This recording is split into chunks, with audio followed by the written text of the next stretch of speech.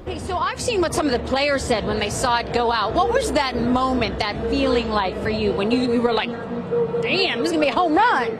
Oh yeah, it's a rush. My heart starts beating really fast, and with that ball, my biggest fear was it was going to carry too far towards center field, and I wouldn't be able to get to it.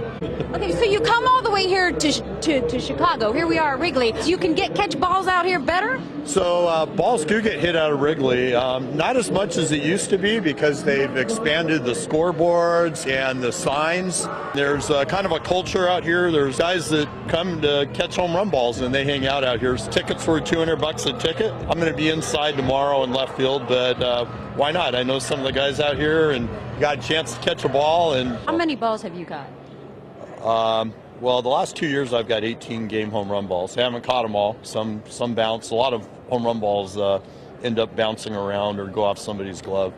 But I've got 18 in the last 2 years. I've got 24 altogether.